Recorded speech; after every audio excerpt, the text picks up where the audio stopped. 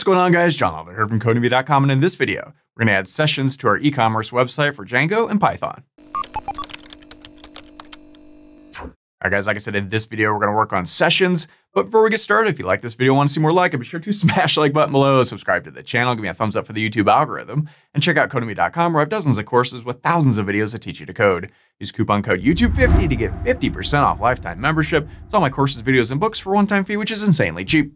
Okay, in the last video, we sort of set the groundwork for our shopping cart. In this video, we want to add sessions. And sessions are a way to keep track of what a user has done on the website. So they may come to the website, they may put some things in the shopping cart, they may leave, they may come back a week later. We want those things to still potentially be in the shopping cart and identified with that user. And we do that by using something called sessions.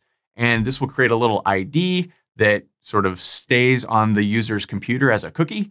And that's how we can track that. So let's head over to our code. I'm using the Sublime Text Editor and the Get Bash terminal as always. And as always, you can find a link to the code in the pinned comment section below, as well as a link to the playlist with all the other videos in this Django e-commerce series. So check that out if you haven't so far.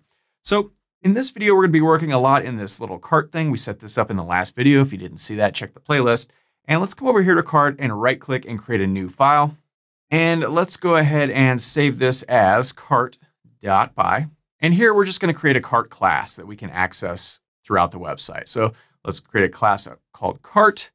And then inside of here, we want to define our regular underscore init underscore. That's how we always initialize classes in Python. And inside of here, we want to pass self and the request. And the request is like the user request. Anytime a user goes to your website or a web page, they're making a request to view that page. We want to send that request through. Just like in the views.py file, we're always using request. So first, we want to create a self.session, and this is going to equal that request.session. We need to get the current session key if it exists. So to do that, let's create a variable called cart, and let's go self.session.get, and we need to name our session key, and I'm just going to call it session key. We're saying, hey, if this exists, get it, right? So we're saying, hey, if this session key exists in the session, get it and assign it to this cart variable. If the user is new, no session key. So let's create one. So this will happen if they're a returning user. It will find that session key on their computer. If it doesn't find it, well, that means they're a new user, right? So let's go if session underscore key is not in the request.session, then we need to create one. So let's go cart equals self.session. And then inside of here, we're going to use square brackets and let's set the session underscore key to something. What do we want to set this to? Well, nothing right now.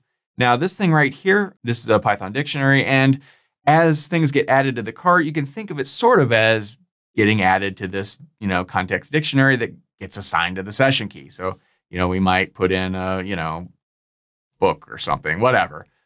Sort of think of it like that, right? So, okay, so far so good.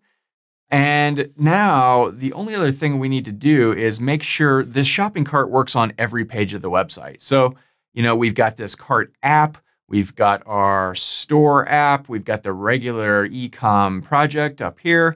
We want to make sure the cart works on all pages because we need to keep track of what a user does on all pages of our site. So let's make sure cart is available on all pages of site.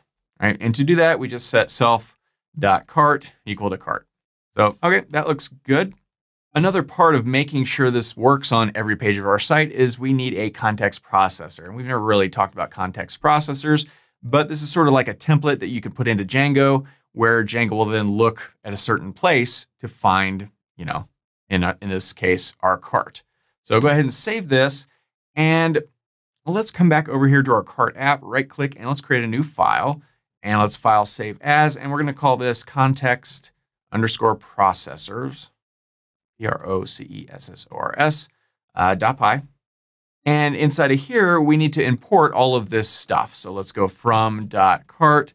We want to import cart. Now from .cart, this .cart thing, that's our cart.py. And then we want to import cart, uppercase C, because that's what our cart class is named. right? So we want to do that. Now here, let's create context processor so our cart can work on all pages of the site, whatever. And to do that, we just define, and I'm going to call this cart. We want to pass in our request as always. And then here, let's return the default data from our cart. So to do that, we just want to return, and I'm going to use squiggly brackets, and we want to return from cart. We want the cart request. Uppercase C, obviously, because it's uppercase C, because that's what our uppercase C class is called. So that's really kind of all we need to do. Now we just need to let Django know that this context processor exists. And we do that in our original e-commerce app down here in the settings.py file. So not in our store, but in our ecom app. Go to settings.py and just scroll down here to templates. And then we just need to add a new one here. So come up here, hit enter. And here we want to call cart.context_processors.cart. And then always put a comma at the end, just in case we want to create another one of these later. And now cart dot, because in our cart directory, that's this cart right here, we created this file called context processors, which is right here, context processors. Then inside of that, we have this cart class, which is this guy right here. So you string all those together, it becomes cart.contextprocessors.cart. So that's pretty much it. We are done. We are good to go here.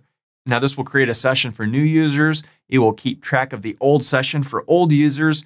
And that's all there is to it. And we can test this out if you want. We can come back over here. Let's hit reload. In fact, let me restart the server just in case, because that was a lot of stuff we did here. So let's run the server again. Let's come back here. Let's hit reload and then right click and let's inspect this page. And let's go to our storage section. And inside of here, you should see these cookies. And here, there's this, oops, there it is, session ID, right? And there it is right there. You can see this session ID is the session that has been created. This basically is me. I'm this session, right? So if I copy this and let's paste it up here, we can now look up this session ID and see if there's a session key in there, right? We created that session key just a couple of minutes ago. It should be inside this cookie. And there won't be any information because we haven't put anything in our cart, but it'll at least show the session key if we've done everything correctly. So I'm going to copy this session ID and let's head back over to our terminal real quick. And let's Control-C to break out of here. And we can go Python manage.py shell. And this just goes into the Python shell. And inside of here, we can go from Django.contrib.sessions.models. And the session models is where the database stores the session. It's the session model, right? We want to import our, like I said, our session model. So there we go. Now let's just create a variable. I'm just going to call it session_k, short for session_key.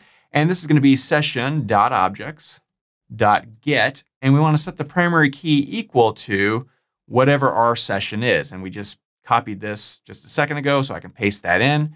There is my session. End our quotation marks, put parentheses, and hit enter. Now we can look in that cookie. So we can go session_k dot get_decoded. So we need to decode it because, you know, it's just what we need to do. Otherwise, it'd be unintelligible. We'd be unable to read it. So here we could see, okay, there's all kinds of stuff inside of here. And one of the things is, sure enough, that session key with that empty Python dictionary. And if we head back over to our code, we remember we just created this session_key with an empty Python dictionary. Sure enough, we are good to go. We now have our session set up. It seems to be running. We haven't actually added anything in. We'll have to do some Ajax and we'll look at that in the next video. But yeah, we are moving right along and that's all there is to it. So that's all for this video. If you liked it, be sure to smash the like button below, subscribe to the channel, give me a thumbs up for the YouTube algorithm, and check out Codemy.com where you can use coupon code YouTube50 to get 50% off lifetime membership. So that's access to all my courses, over 60 courses, thousands of videos, and the PDFs of all my best-selling coding books. Join over 180,000 students learning to code just like you. My name is John Elder from Codemy.com, and I'll see you in the next video.